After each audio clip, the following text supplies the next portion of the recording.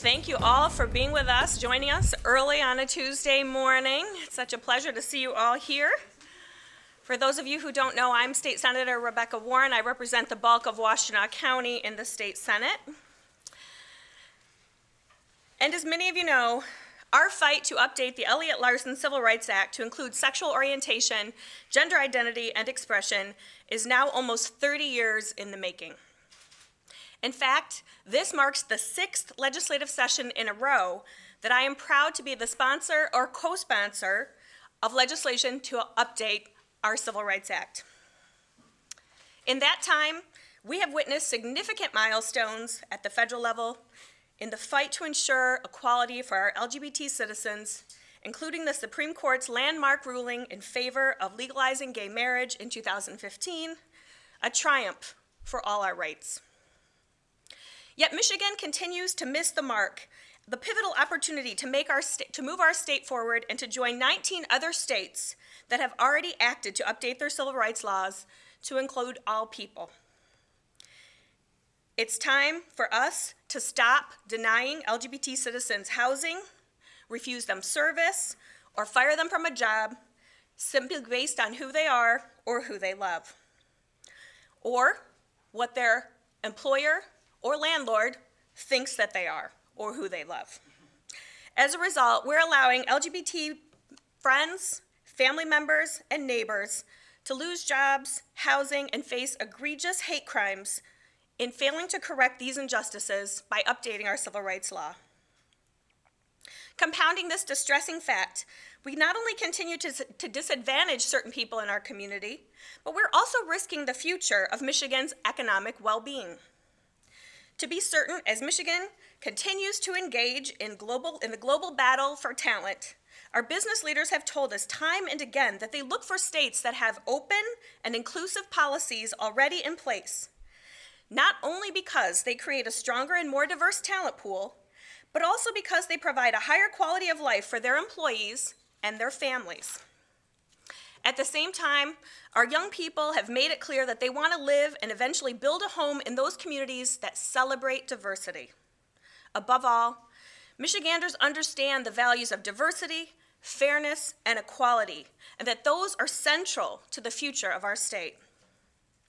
And because we know that no one should be fired or denied housing or services, it's become increasingly clear that we can no longer wait to enact this legislation. The longer we allow our state's progress to be hindered by those discriminatory policies, the longer it will take us to fully recover. However, we can correct those injustices and eliminate these setbacks once and for all by updating our Elliott-Larsen Civil Rights Act to include all of our citizens. In doing so, we are not only moving Michigan forward with the tide of progress, but we are encouraging economic development, attracting new talent to our state, and bringing our laws in line with our shared values of equality and fairness. It's time to move forward as a society and as a state to say no in uncertain terms. We will not tolerate discrimination. So I'm excited to have on the Senate floor today the blue back to update our Elliott-Larsen Civil Rights Act. I will be introducing that bill in the Senate today. I have colleagues from the House who will be doing the same on their side of the aisle, led by State Representative Jon Hoadley. But at this time, I'd like to turn the microphone over to Stephanie White, the Executive Director of Equality Michigan.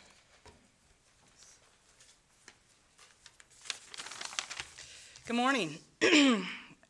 On behalf of the nearly 400,000 Michiganders who identify as lesbian, gay, bisexual, or transgender, I want to say thank you very much to Senator Warren and Representative Hoadley for their leadership on this issue that impacts all of our lives so deeply.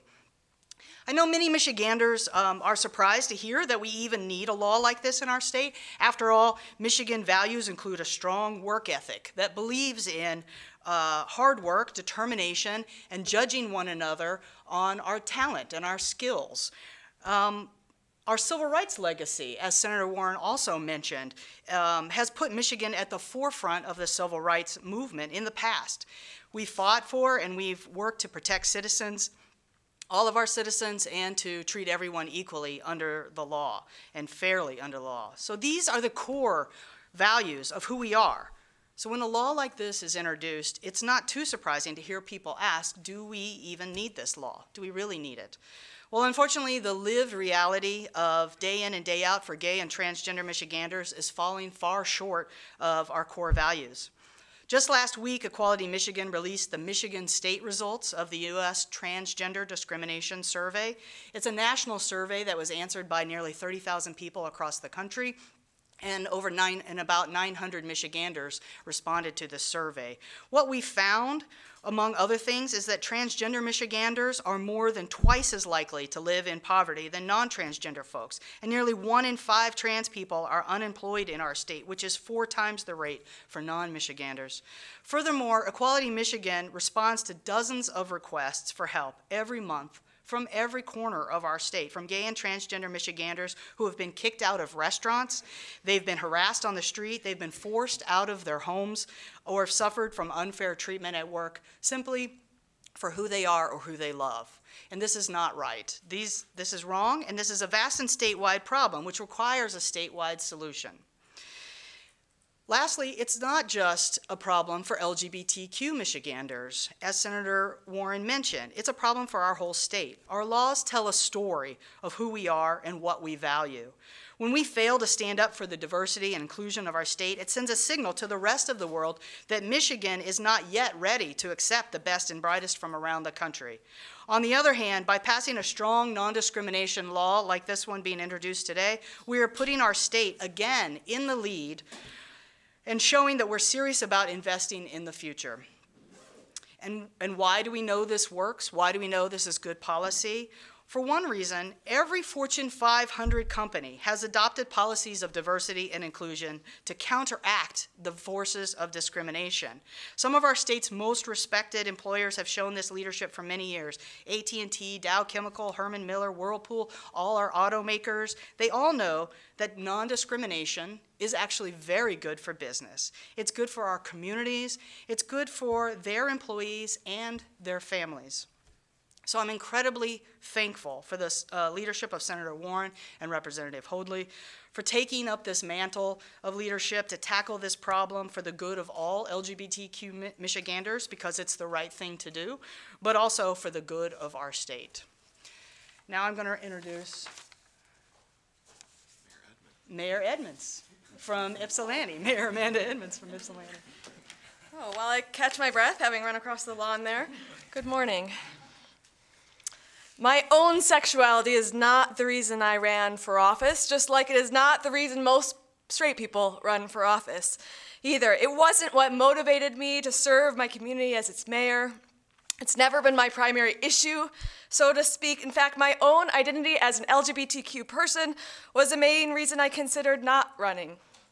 Even in my mostly welcoming community, my sexuality was the most difficult part of my campaign, when every part of me was suddenly both relevant and open fodder for judgment and criticism. And sadly, it is in my own political journey the thing I consider will most likely hurt my likelihood of seeking or winning higher office. But as I've been in elected office, I've grown into understanding my responsibility as a gay elected official.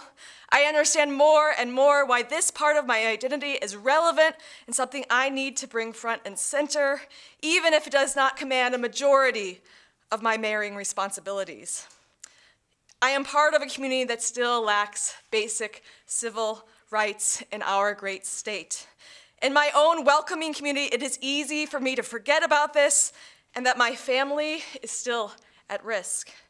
My family's economic and social positions make us less vulnerable than so many others for whom daily safety and security in their communities and workplaces threatens their ability to thrive mentally and economically.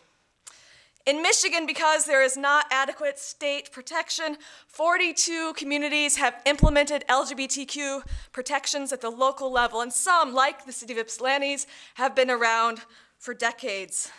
And these communities, like mine, believe that in your everyday life, your sexuality or gender identity should not be a barrier to your finding or keeping a job, finding or keeping a place to live, or being served in a restaurant. And it's shocking that in a day and age when gay marriage is finally the law of the land, not too far outside my own political jurisdiction, you still have to worry about the consequences of bringing your spouse to the company picnic, or touring a prospective apartment with your girlfriend, afraid you'll be denied the ability to rent it, and judging one's safety in public and private until equal protections for these situations are a given. One's sexuality and gender identity is both relevant and potentially incredibly consequential in every moment of every day. And in Ypsilanti, as many others who have offered similar protections, our commitment to inclusion is also about competitive advantage.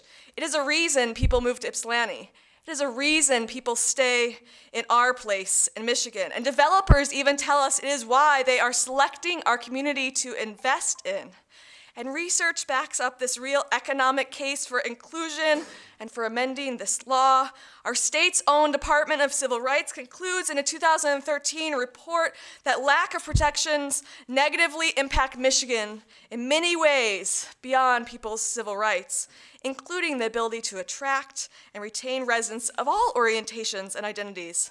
Their own research found that about 20% of respondents said they planned to leave the state because they do not feel that Michigan values all of its citizens.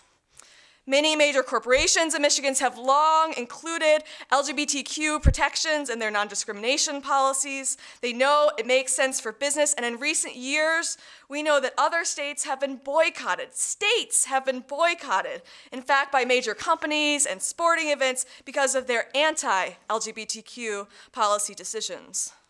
So who does Michigan want to be going forward? Embracing inclusion by codifying basic civil rights into law is both our moral responsibility and our economic imperative. Please join me in helping others understand that it is foundational to creating the welcoming Michigan in this state that we truly love.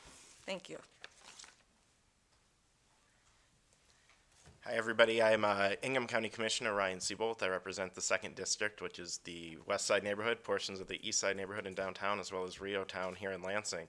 And I'm very fortunate to live in the city of Lansing, where I'm afforded protections based on my sexual orientation. As a matter of fact, it was a large part of the reason why my husband and I made sure that we were in the city proper when we chose our home. But unfortunately, we are well aware of the fact that I can go about 2 blocks from my house and be in Lansing Township, where we don't have the same protections. And that patchwork across Ingham County is concerning to me. The county does have the ability to do things such as non-discrimination in our hiring and firing practices, as well as the way the county departments interact with our residents, and even who we choose to do contracts with the county. But unfortunately, we don't have the kind of more stringent abilities that the local municipalities do to enact a non-discrimination ordinance countywide. And like I said, that patchwork is concerning, because I shouldn't have to worry about which side of the street I'm on if I'm going to be able to eat at a restaurant or not. And so while I think that it's great that we have this ability, this patchwork really does need to be addressed at the state level. We need to have consistent laws across all jurisdictions in the state so that there's no more confusion, there's no more worrying about where you are and where you aren't at any given time. And so while I appreciate the work that's been done by the municipalities and the urban core here in Ingham County, I think it's really time for us to take this law statewide. We've been debating adding sexual orientation and gender identity to the Elliott-Larsen Civil Rights Act for the 34 years that I've been alive. It's really quite to the point where it's time to get done. 34 years worth of debate.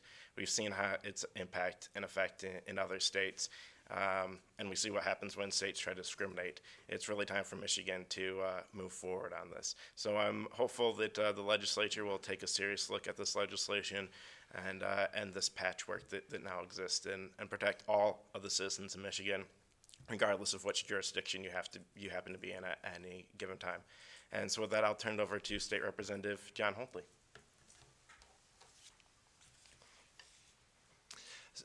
So you've already heard the testimony, you've heard the case. We know that this is something we need to do. I am so honored to be joined by so many of my colleagues here and so many more on the floor today that know that now is the time to act.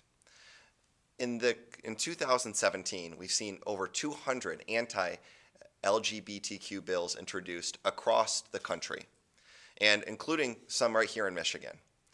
Our country shouldn't be defined of who we're against. It should be defined by who we include, who we're for, which is why the work of today is so important. The state of Michigan needs to do something, and that is specifically we need to pass the Elliott-Larsen Civil Rights Act expansion to include sexual orientation and gender identity. What we know and what we've heard is that these laws work. They keep people safer. The example from dozens of communities across the state shows that when we implement these laws, they work.